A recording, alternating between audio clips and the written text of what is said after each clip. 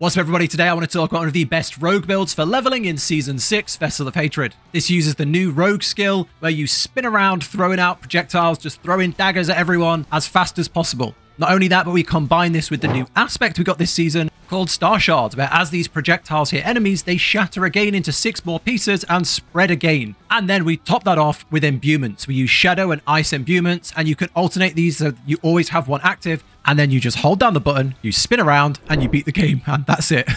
Okay, let's talk about the playstyle. How does this work? Well, it all plays around Dance of Knives. That's the main ability. So what you'll do is you'll get into a situation, you will use one of your imbuements, you'll use Ice or Shadow imbuement, and then you will use Concealment. This turns you invisible, and it means that your next attack will be empowered. It will crit, and it will make enemies vulnerable. So that ability you use will be Dance of Knives. So you'll come out of Concealment, and you'll just be spinning around with imbued weapons while everything's vulnerable, and you'll just deal crazy damage. On top of this, we can use Dark Shroud. So we have Dark Shroud in our skill tree, and we take 5 points in this, which gives us massive amounts of damage reduction. But we use the Umbrous aspect, so it means we don't even need this on our bar. You don't even need to cast it. That's how easy this build is. You just spin.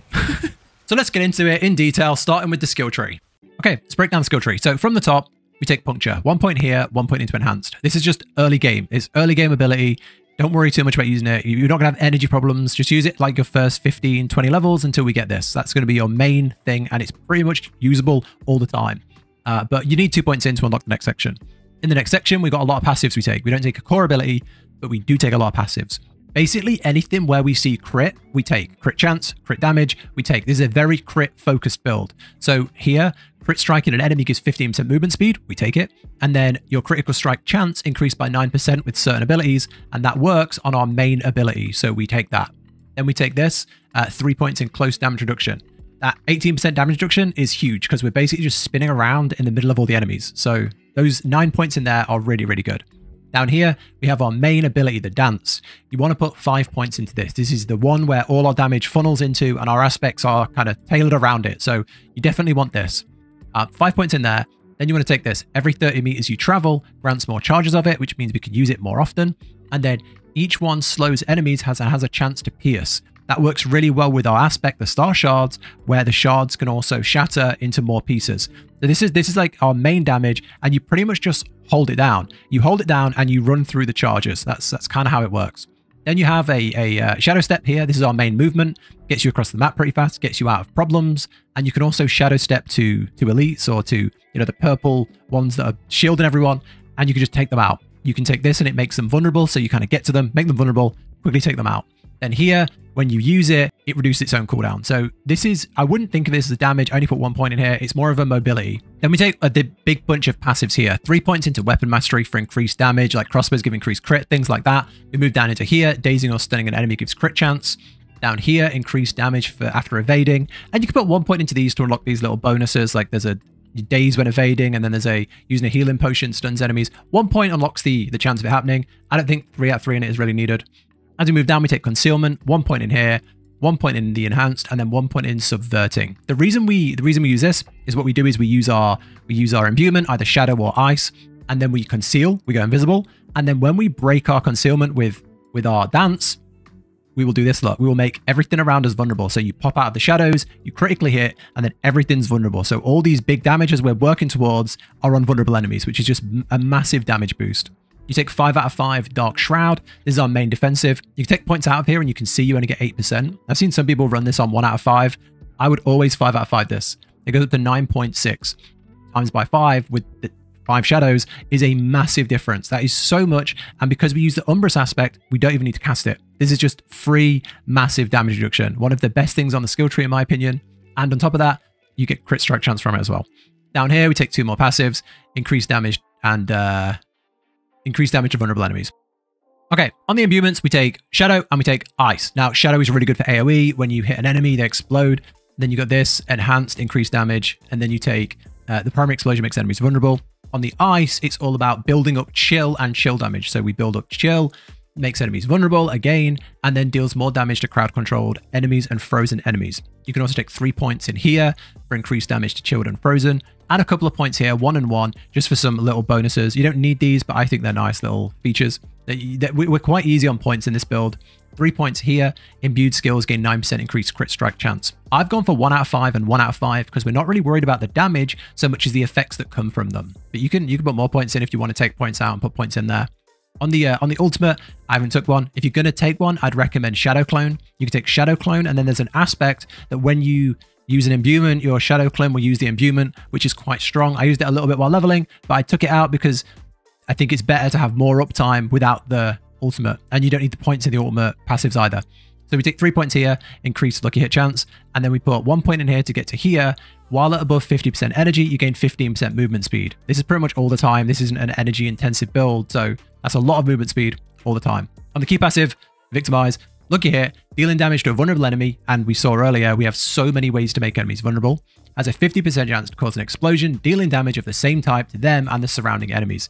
Damage is increased by 120% chance of your vuln damage bonus. You can see here, straight out of leveling, I've barely upgraded my gear. It's really basic stuff, and we're at 4,400. So yeah, that's the build. A lot of things you can change in here if you want to, but this is how I've got it. But yeah, that's the skill tree.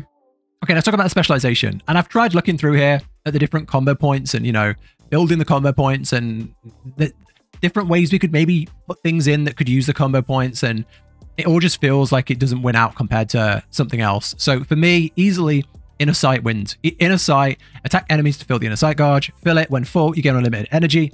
Not that important, but you get 25% crit strike chance for 4 seconds. That is massive. This is a crit heavy build, so anything with crit is a win, and this is a win. I don't think combo points are that relevant, and preparation, we don't use an ultimate. If you wanted to use Shadow Clone, maybe that would be good, but easily, this is what I would suggest. Okay, now let's talk about the aspects. I'm going to go over it on the Mobalytics build that I've made. I'll link this down below. It's got everything here that you need, so you can just come back to this whenever you want. But it's easier to show here because you can just see it all at once. And I will say, while leveling, don't stress about always needing to get all of the aspects on all of the time. There's going to be stuff that just doesn't drop while you level. You're just not going to get it, and you're not going to find it and be able to break it down to use it again. And some stuff, you're going to just replace things so fast, it might not feel worth it. But these are the ones I'd recommend. If you find them, equip them. Some are worth putting on, you know, especially the Star Shards and the Alchemist are worth putting on at all times. And if you start doing Torments, it's worth putting them on at all times because your gear won't be changing so much. But let's go through them. On the helmet, Wild Bolt. Every few seconds, distant enemies are pulled in and take more damage. Umbrous Aspect. Crit strikes have up to a 65% chance to give a free Dark Shroud Shadow. The reason we use this is it means we can take Dark Shroud off of our bar. We crit enough that we just constantly have Dark Shroud on anyway. Edgemaster. Skills deal up to 25% increased damage based on your available primary resource. The reason that's so good is because we always have nearly max resource. That's almost a permanent damage increase. Aspect of the Protector is just a little defensive. Wind Striker. When you crit, you get movement speed. We're going to be critting a lot. Star Shards. This is where we're spinning around, we're dealing loads of damage, and then our projectiles can shatter into 6 pieces. It's a massive damage boost. Alchemist. Shadow imbued skills have a 75% chance to reset explosion. Chilling enemies. If they're already chilled, deal up to 100% more damage. This is just a massive damage boost. Again, because we're using Shadow and Ice, it's the perfect aspect to put on. Aspect of Volatile Shadows. When a Dark Shroud is removed, trigger an explosion and apply Shadow Imbuement. Unstable Elements. When casting an imbuement skill, you trigger an explosion. Applying the imbuement effects. You see here, it's all damage. Everything we're taking here, a lot of this is just imbuements deal more damage, imbuements trigger more explosions. So it's all just good to have. Aspect of True Sight. You deal crit strike damage to enemies marked by increased crit strike damage to enemies with Inner Sight. While Inner Sight is full, you gain increased damage. And then finally, using an agility skill reduces the cooldown of your next subterfuge skill. Using a subterfuge skill increases the next damage of your agility skill. And our dance is a agility skill, and our concealment is a subterfuge skill. So kind of that works well together as well, because we go in, we subterfuge, and then we dance, and we get that damage boost. But yeah, these are what I would recommend. There's flex here. Rogues have a lot of really good aspects. You can move things around if you want, but I've tried a lot of different ones.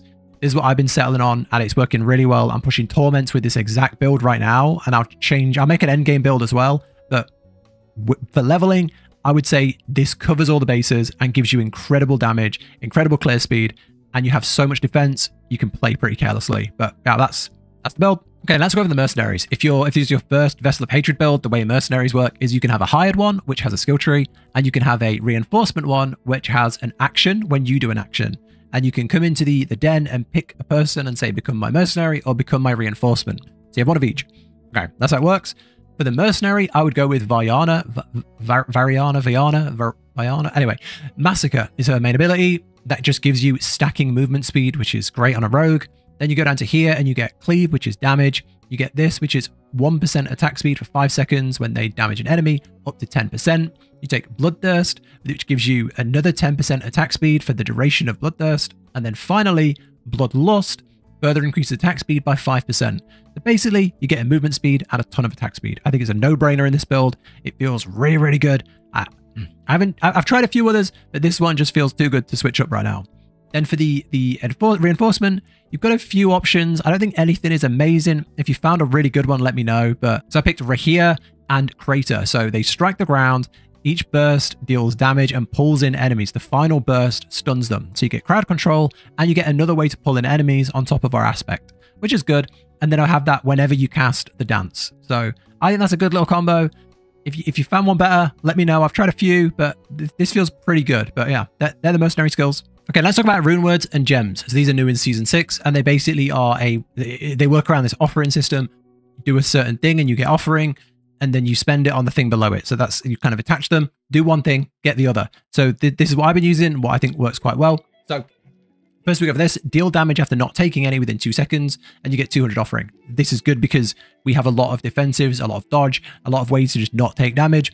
And then down here, we get movement speed. This is great. Movement speed works really well on this build.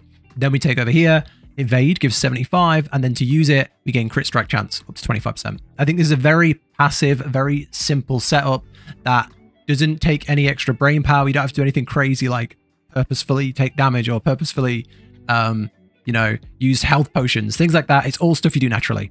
Then down here on the actual gems, I would go for emeralds for crit strike damage in the weapon, emeralds for dexterity in the armor, and then on the jewelry, I would go for either amulet. I'd go for either diamonds for resistance to all elements if you need it, or skulls if you need the armor. So yeah, that's gems and the rune words. Okay, now let's talk about the gear stats, you know, the tempering, all that stuff. There's a leveling build, so don't take it too serious. Don't stress it too hard. Just get out there and level. If you get a really good item that's a good eye level with good stats on it, these are stats to look for. And if you do want to temper the odd thing, these are things that you can look for on tempering. So let's go over it.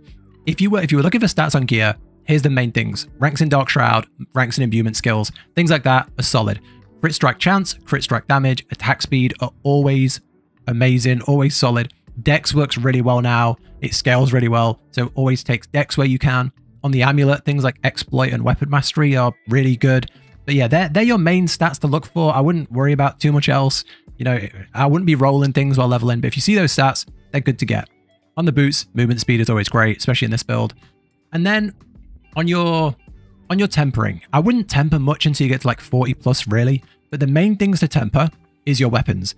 The weapon temper, chance for your dance projectiles to cast twice. That is massive. And because we're a rogue, we have 3 weapons. So we can temper this. I just put this on. It's the same. You do it on all weapons, basically.